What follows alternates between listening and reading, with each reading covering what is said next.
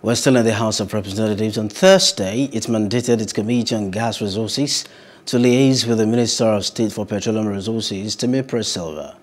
They are to proffer solutions to the rising cost of cooking gas in the country.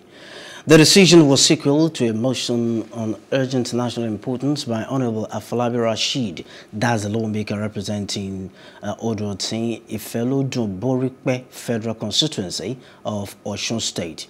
It's on the need to check the persistent increase in the price of cooking gas and the negative impact on the lives of Nigerians. Honorable Rashid said Nigerians have been facing various challenges.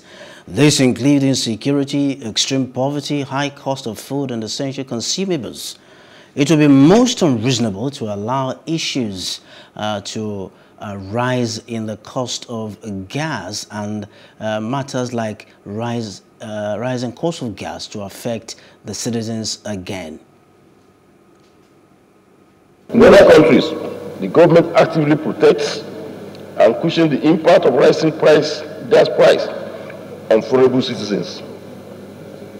Concerned that a prolonged increase in the prices of essential items, especially during this Yuletide season, could have great social consequences, as it could worsen the economic hardship, thus forcing people into resort to crimes and other vices in order to survive.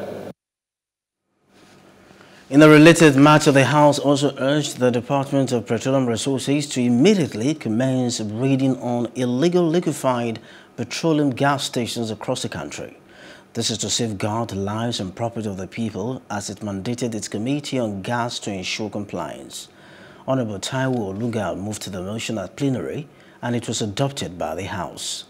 Concerned that there is an avalanche of illegal marketers and gas outlets of liquefied petroleum gas, otherwise known as cooking gas, on the streets in the Federal Capital Territory and other states of the Federation, which in contravention of the international health and safety standard.